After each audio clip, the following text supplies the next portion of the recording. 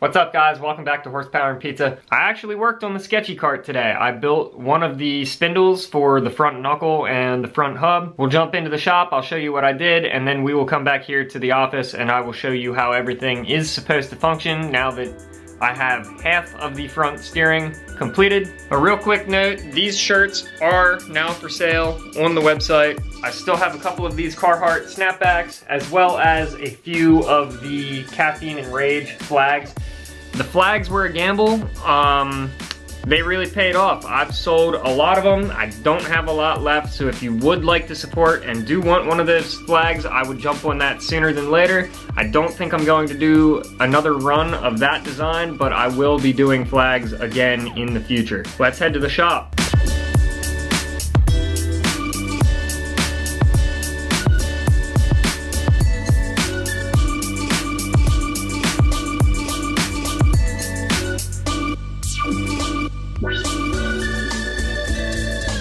As you just saw in the time lapse, I just set the tool. Before that, I programmed what it's gonna do. I'm running the CNC lathe today for the first side of it, and while I'm doing the second side on the manual lathe, I can run the first side of the second spindle on the CNC. I also haven't run the CNC lathe in like probably about a month. Wanted to get back into it. I love this thing. It's a Prototrack RLX tool room style lathe. It's got like 60 inches between centers. Personally, I don't think they're the best machines on the market, but for what we do with it here, it does everything that we need it to do, and it helps me on my side projects after hours as well.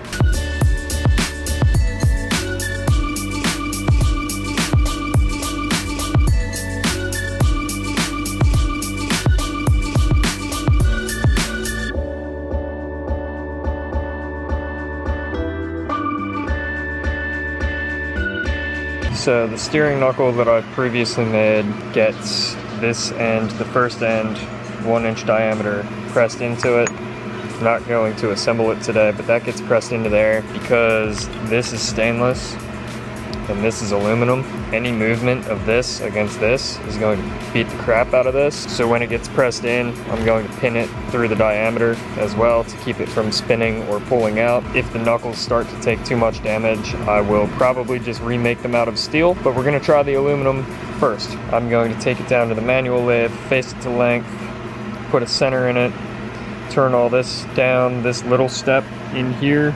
It's only 50 thou long. That is just to keep this from locking up on the bearing because this is the hub. That will get pressed on this end. It's drilled and tapped because I will be putting a cap through and bolting that one so this can't pull off of that as well. So I'm going to jump back into it and set up the GoPro.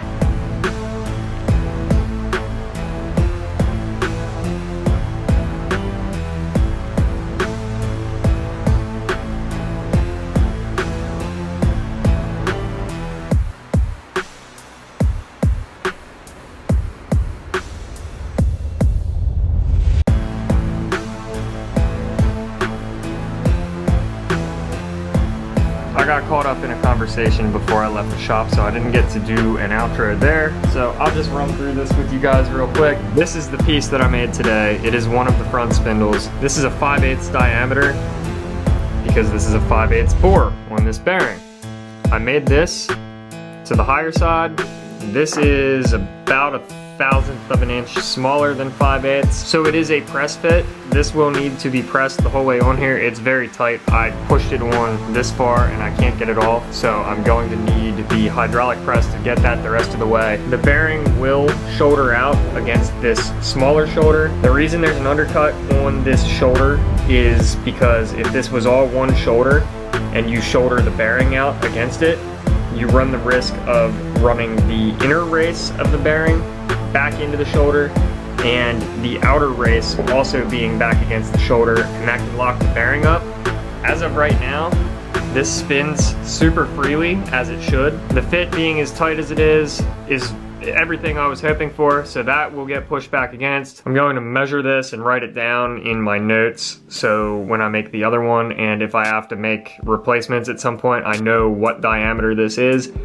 because it does work very well with these bearings. Overall, super simple work today. I'm really just excited to be back in the shop and building things that I want to be building. Gonna be honest, haven't really been feeling it recently, and just feels good to be back. With winter coming, I'm definitely going to be working on projects a little bit more now that I have 3 project cars as well as the drift cart. Things are gonna get interesting pretty quickly. There is definitely no shortage of work to be done and content to be filmed. I'm excited about it. I hope you guys are too. If you haven't already, please subscribe, give this video a huge thumbs up, at Horsepower Pizza on Instagram, at Pizza Boy Metalworks, at Cold Pizza Podcast, www.horsepowerandpizza.com. Peace out, build it for you.